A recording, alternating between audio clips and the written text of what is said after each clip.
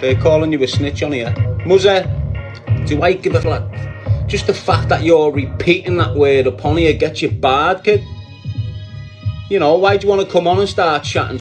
You got a profile picture like a respectable adult, like a respectable father of a family and nice girlfriend and all that, when really you're just a ban, yeah. You're all cut up on the word snitch. Who did a snitch on, lad? Anyone doing life for me? I do 18 years straight for someone else. Any of my codees get put in prison with me, or did every single one of them walk? And there was 4 of them, plus a snitch called anti-Christian. So don't get it twisted, lad. I sit here and label you as absolute scumbags. That's why I get called a snitch, lad. I'm not scared of the so-called Liverpool mafia. I don't know who they are or how powerful they think they are. I will not sit back and let them absolutely destroy the infrastructure of our city of Liverpool and damage the environments and the communities to support their own dirty, horrible, spoiled families. I want to make sure Liverpool regains its strength instead of loses it all again. I don't give a shit. These circles of dealers, these circles of gangs, these people who fly around in the fast cars with the nice watches, battering the birds and banging the birds, mate. And if I can stand till the day I'm dead raising this issue about my city, I don't give a call me what they want. I get called nonsense, I get called grasses, I get called every name under the sun. But I stand by this thing that I've lived with all my life, and it's helped me right through my life. And it's simple. Sticks and stones may break these bones, but names will never hurt me. So don't ever get that twisted.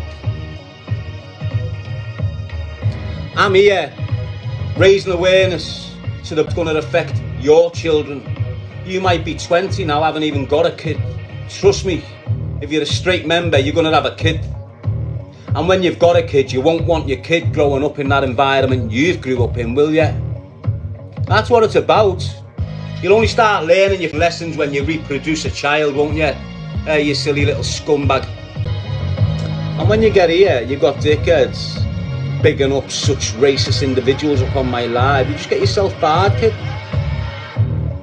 You don't come in here bigging racists up who's been trying to divide the country for the past 20 years.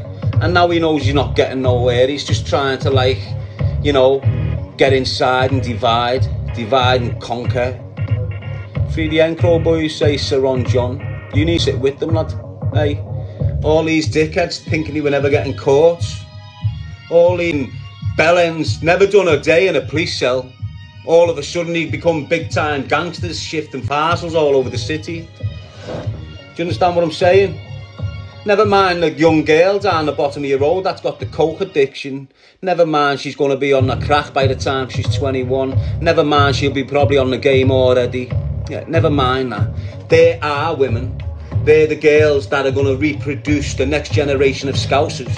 And I don't want all our women ending up with addictions, producing children who have already got addictions. I want Liverpool to be strong from the foundation up, not from the council down. Do you understand what I'm saying to you? And if you don't like what I'm saying, I don't give two. If you're not relating to what I'm saying, that is happening within our communities, not just Liverpool, everywhere. Manchester, Glasgow, Ireland, it doesn't matter. Look around yourself and look at the deterioration in the last 20 years. Look at the deterioration of it. Look, all the real people that love the communities get moved out. Why? Because they raise their voices to the concerns in the early days. They get labelled snitches because they're not happy with a car being burnt out on the path that's not theirs. They get labelled snitches because their house is being shot up and they ring police. But the snitches, yeah, these are all on ideology that the government has instilled in use. Everyone's calling everyone a snitch. Have you not noticed? The ones that aren't getting called a snitch are the ones that are snitching. Isn't that strange? How can Darren be a grass when he's done it? Ignore it, Hugh Butler. So what? You want to call me a grass? Prove it. Want to call me a grass? Show me some paperwork of something. You know, clarify something. Don't start. I'm not asked. I'm not asked. Want to call me a grass? Call me a grass. Take it on the chin. No one sat in jail because of my fault. Do you understand that? Anyone that sat in jail proclaiming it's because of my fault. No, I never went out and killed an 18-year-old kid. I never went onto the streets of Liverpool and shot dead an 18-year-old kid as a 43-year-old man. Because that's what happened. That's who's calling me a snitch. You've got someone called William Moore, John Moore, Natalie Moore, Kirsty Moore. It's the Moore family from Liverpool been distributing drugs for the past 60 years from the granddad down. Years ago when I was out making a living, I met this Willie Moore through another fella called Tommy Gilday. Tommy Gilday cut him off because Willie Moore was a snitch and a wrong'un. Years later, he's gone to jail for 12 years. This is in the 90s, for taking 15 kilograms of brown to Birmingham to destroy their communities, to wreck their communities.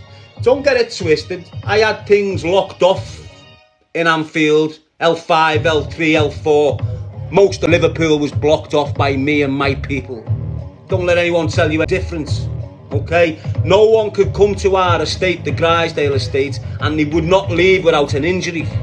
That's how it was back in the day. I don't condone my actions back then, and that's why I sit here trying to promote this message and encourage you to this life off I'm about to start speaking about. So let's look back to 2000s, yeah? Let's go back to 2000s. Let's give you a bit of history. Half of you don't even know me. Half of you are on the iFeed and then go to when people start saying I'm a gangster or I'm this. I'm not a gangster. Never have been a gangster. I've never been a head honcho. I've always been in control of my own thing, and anyone that jumped on my thing was controlled by my guidelines. It's the same as business. Do you understand what I'm saying?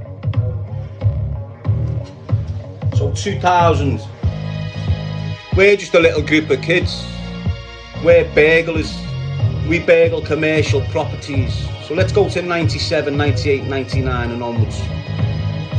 I'm in jail for my first sentence at the age of 14. I get 15 months detained. Before I got me 15 months detained, I'm in the care system. I'm getting dragged through the care system. At 14, I get 15 months detained. If you don't know what the detain means, it means you do the full 15 months. I got that for a section 20 on a 20-year-old lad who's come looking for me. I've hit him with a bottle and got 15 months for it. Yeah, I've gone into jail, I've come out of jail. When I've got out of jail as a youth, I've started participating in crime, started needing money to buy my own clothes. I never had parents that were buying me Christmas clothes. I never had parents that was rigging me out for Easter like the majority of yous have got, and yous are jeopardising like dickheads. I never had parents that were taking an active role in my life. The only time my parent would take an active role in my life is when we're getting beaten up or locked in a room.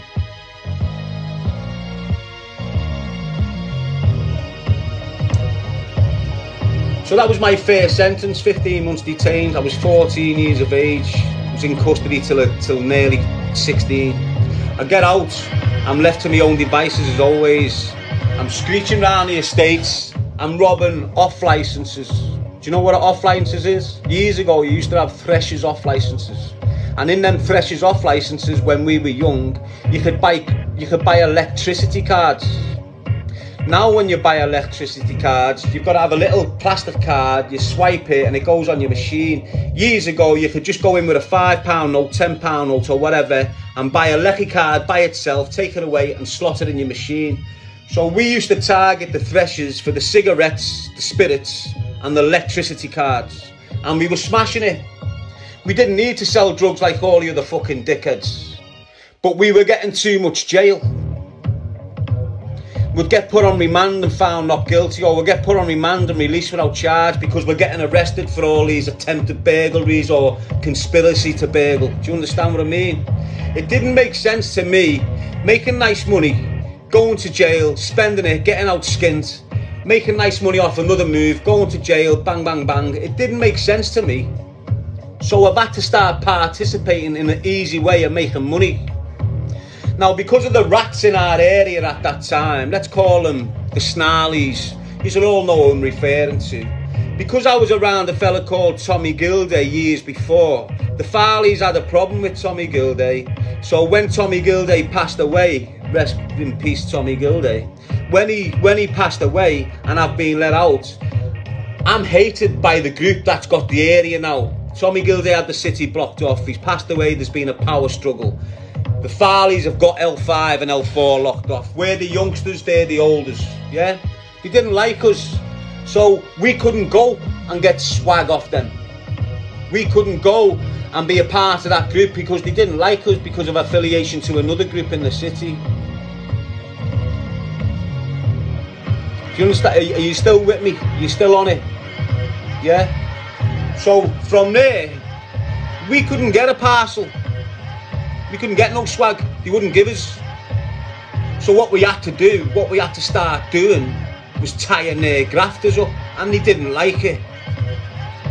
So me and a couple of our boys, 23, 21, got a little kit together and went out wrapping drug dealers up. And the majority of the drug dealers we wrapped up was grafting for the Farleys, for all them little dickheads. They hated us even more now, chasing us down, trying to kidnap us, trying to harm us. We kidnapped about 5 different dealers, left them in a mess, and they're still traumatic to this day and hating on us for what we done back in the day. And I don't blame them. But we had to rob these dealers, and every time we robbed these dealers, we sold their swag to a mate of theirs who was another dealer. So by the time we robbed everyone, there's no one else to rob other than the individual that has been buying all the other victims' swag. And his name was Carl Freeman. So this Carl Freeman on the sly, when we're kidnapping A, B, C, D and taking everything off them, Carl Freeman on the sly behind his mate's back, knowing his mate's being kidnapped, knowing his mate's swag's being... He's buying the swag and shifting it outside Brighton, putting it down Brighton, selling it in Brighton. So there's no more victims to cough for around our estate, so we thought, yeah, we'll get Carl Freeman. So we went and got Carl Freeman. And it wasn't easy, we didn't even have to hit him because he knew. Just wrapped him up, went to his house on City Road. There was about 100 CD racks, and in every DVD cover you had a little 300 quid. So we just rinsed them. Took all the swag, what he'd reinvested, just rinsed them. And that was my life. That's how I fell into organised crime.